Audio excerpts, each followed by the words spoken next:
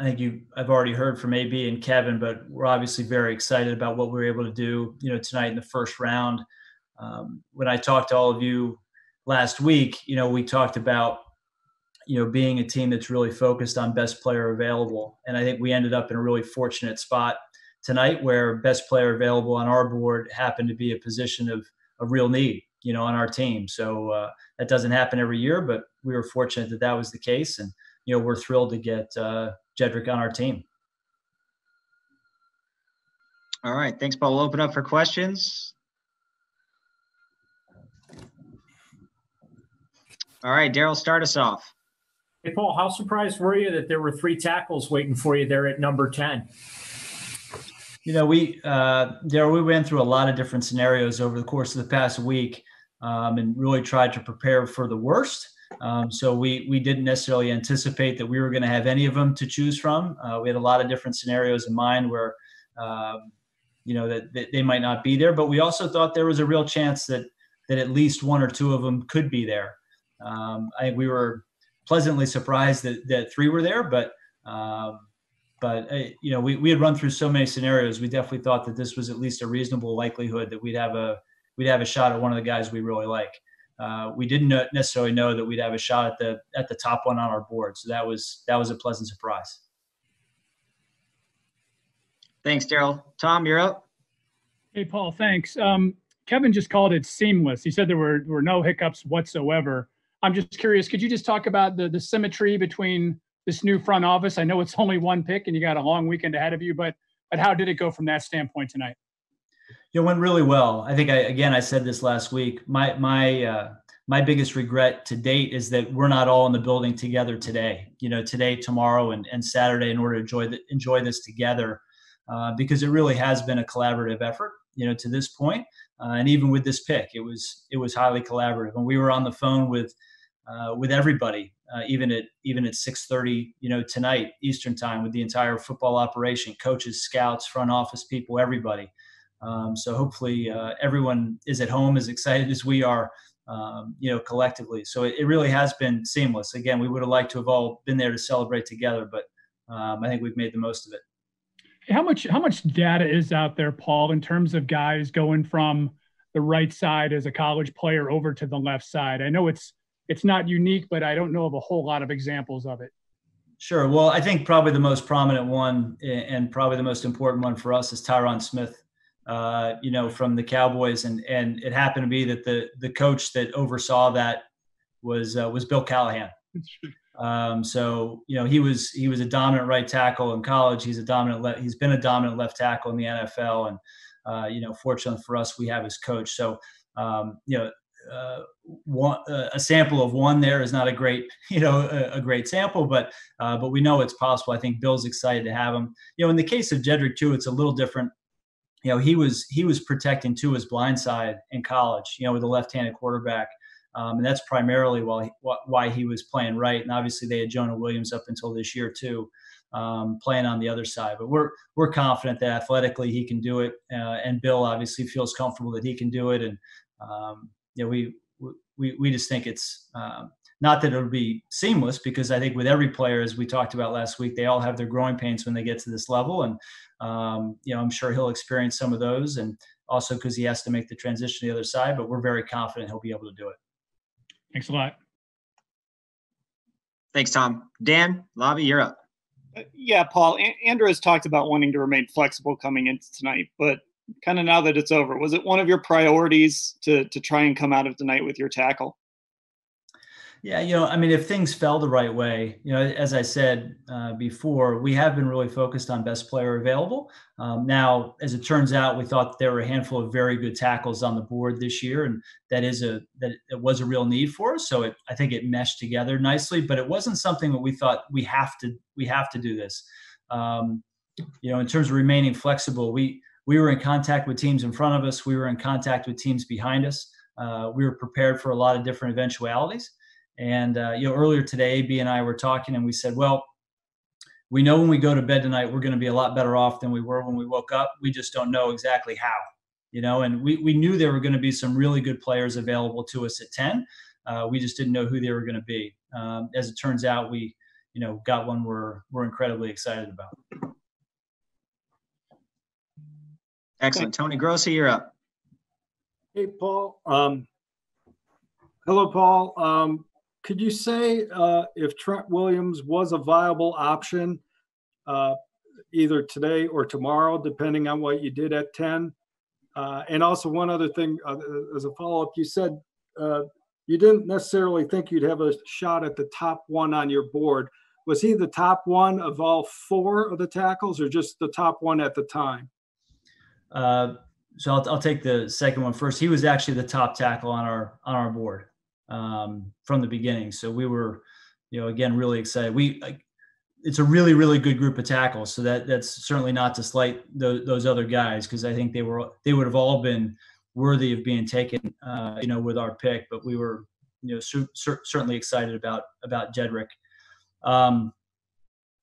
In terms of the other one, because he still plays for another team, I don't really want to comment too much about the player. I will say this: throughout the spring, we've tried to understand all of the available options to us, especially at a position of such importance, left tackle. So I think we've kept abreast of the different possibilities. We knew there were some real possibilities in this draft, but I think that's really where our focus was ultimately. We did think that we had a decent shot at one of these guys, falling to us at 10. And I think we were going to wait to see, what happened there before we really pursued, any other avenue. Thanks, Tony. Scott Petrick. Hey, Paul. Did you think there would be more trades ahead of you guys and maybe more conversation about your pick? And if there wasn't as much as you expected, do you think that was because everybody's spread out? It's, an unprecedented draft. Scott, it's a good question. I'm not sure. It was funny, after the 12th pick, we have a group chat in addition to our WebEx meeting going on right now. And I wrote in the group chat, when was the last time that we went through the first 12 picks without a transaction? And it was about 2 minutes later that they announced the swap for 13 and 14. So I think I got my comment in under the wire. But yeah, I don't know what contributed to it. I think the distance probably has something to do with it. But then again, even in past drafts, when we're making deals, you're making them on the phone. And that's no different today, than it is if we were all in the draft room. The conversations that you have after you make the call or after you have the call, those are a little different.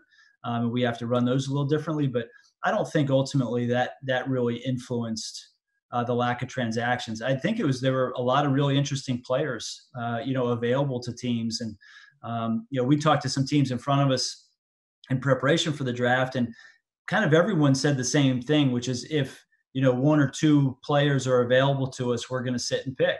And I think we kind of felt the same way. If there are certain players available to us, we're going to sit and pick. Otherwise, we're interested in moving around. But the way the draft fell, early, it just seemed like the teams that were picking had guys on their board that they just wanted to sit and pick. And I mean, so for you, if your guy was going to be there at 10, Jedrick, you weren't going to trade down. No, obviously you didn't. But yeah. No. And I think there were probably some opportunities too, if we had really pushed it, but no, I think, there were a couple players where, we thought we were going to sit and pick for sure. Thanks, Scott. Daryl? Paul, just kind of curious, Andrew said that there was obviously a consensus as he went through the collaborative process at 10. From your perspective and where you fit into the puzzle, what separated him from the other tackles? Well, it's a good question. I think all of them were attractive for sort of their own reasons.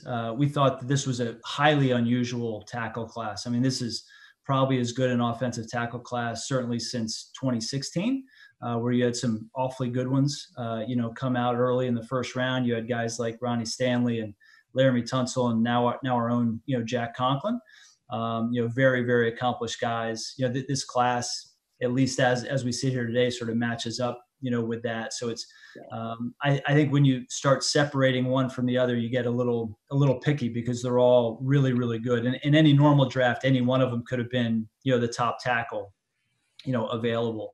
For us with Jedrick, though, I think it was the combination of everything. It's obviously playing at a place like Alabama. the coaching he's already gotten, his athleticism, and his smarts. And this is a very very bright guy. I think he's really advanced from a football knowledge standpoint, but we think mentally he's advanced, and he's just a mature person. He's a pro, I think, already. That doesn't mean he's not going to have a lot of things to learn, and he's not going to have to grow in different ways. But we just really liked his approach to the game, and we've talked a lot about finding players that are smart, tough, and accountable, and we felt like he really checked all three of those boxes. Excellent. Mary Kay, you're up.